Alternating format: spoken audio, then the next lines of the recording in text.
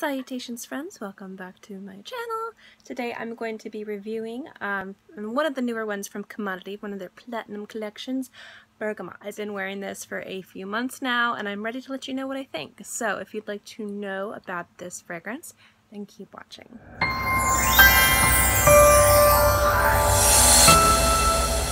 First, let's start off with the notes. The top notes are Clementine, Mandarin, and of course Bergamot.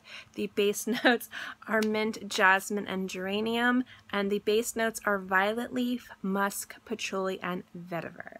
And this is a beautiful concoction of a lot of different ingredients that come together to create a fragrance that really sings one note, which is a very substantial bergamot fragrance. I am just going to remind myself of the opening notes by spritzing on this very, very unofficial strip. I've run out of tester strips, so I'm just kind of using whatever I got. This is marketed as a unisex fragrance.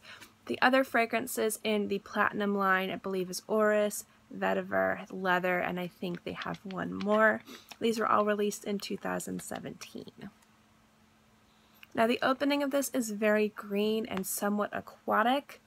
I get a lot of depth from the vetiver and the musk, which is apparent right off the bat.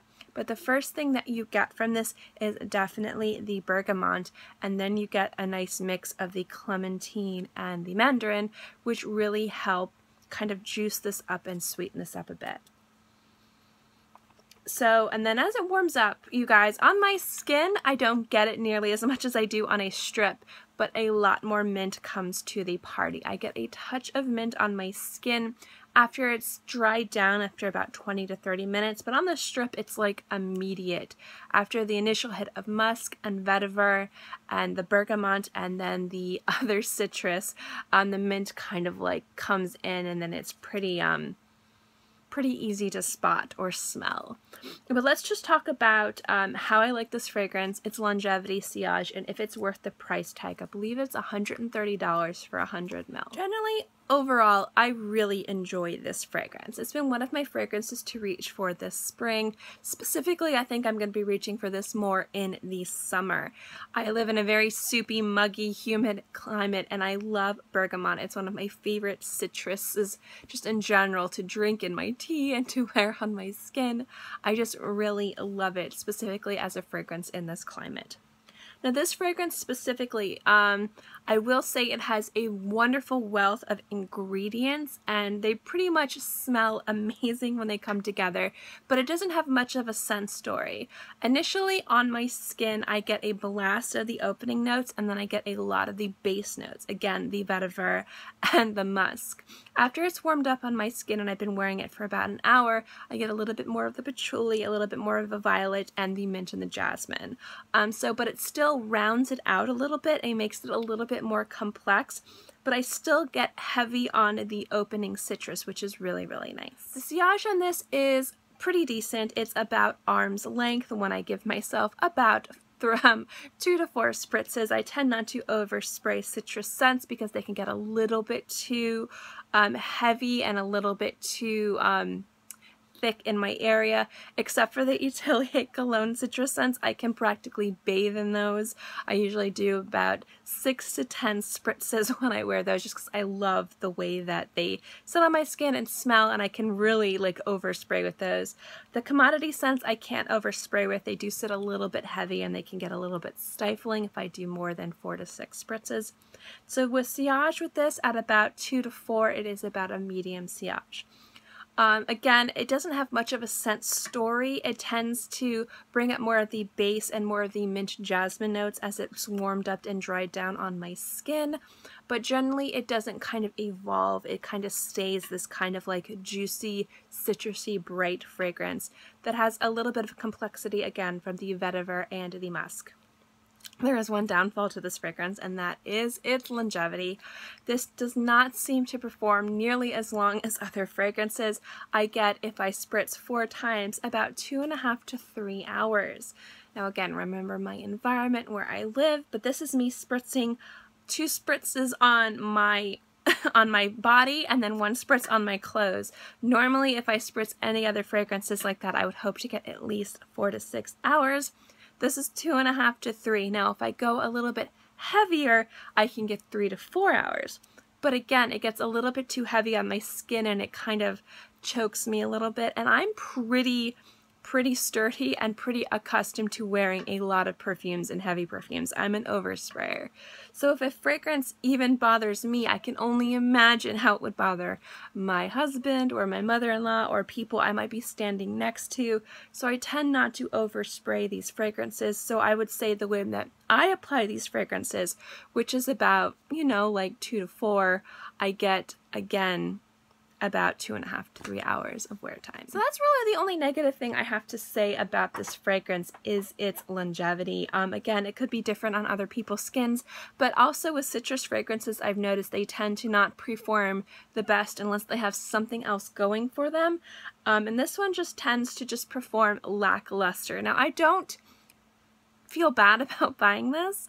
I do really like this fragrance and I have been reaching for it a bit, but I will be definitely reaching for this a lot more in the summer.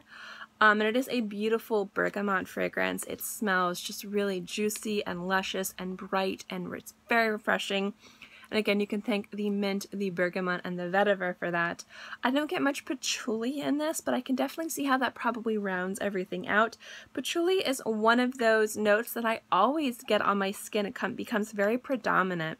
And so the fact that I don't pick up much of any in this fragrance kind of surprised me in the beginning, but it's okay because I think it might overpower it too much.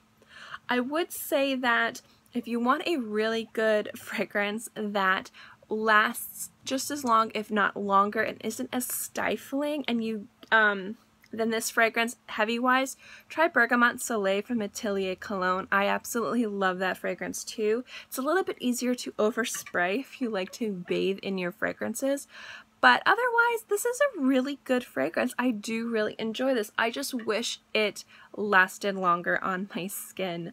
So generally, overall, if I were to give this a grade, I'd give this a B+. It would be an A if it performed better, but I do think it's a beautiful bergamot fragrance. It's very fresh, it's very bright, and I think this would be really appropriate for these spring or summer months. And generally, if you like citrus fragrances and you like bergamot fragrances, I think this would be a wonderful one to add to your collection. But again, do keep the longevity in mind. It doesn't perform as well as even other commodity fragrances, because I've worn Book, I've worn Mimosa, I've worn Whiskey, I've worn Musk, I own Gold and Rain. I've worn a lot of other commodity fragrances, and they tend to get 4 to 6 hours on my skin. So this performs less on my skin than other commodity fragrances. And again, it's a different fragrance. It's got different ingredients. But I am judging this based on other commodity fragrances. And again, Atelier Cologne lasts about as long on my skin as this does, with the same amount of sprays, but I can bathe in Atelier Cologne and it doesn't kind of get too heavy and almost like a fog. It just kind of has a nice aura and it's really pleasant to just overspray yourself with. This gets a little bit too heavy, and again, that's probably from the Musk and the Vetiver. Sometimes too much is just too much for me. But generally, overall, I do really enjoy this fragrance, and I think if you guys are looking again for a really nice bright citrus fragrance to add to your collection or for summer, definitely at least go sample it. I think you can find them in most Sephora's. I think it's pretty easy to get your nose on. It's definitely worth checking out. Thank you guys so much for watching this video. I hope you enjoyed it. As always, if you like my fragrance reviews and my fragrance videos, remember to give this video a thumbs up. It lets me know to continue doing videos like this. And also don't forget to subscribe, because it's free and I'm free, and I put out new videos every Monday through Friday and sometimes on the weekends as well. So I'll always have something for you to watch. In any case, I hope you guys are all happy and healthy and have a great day, month, year, whatever. And I'll see you next time.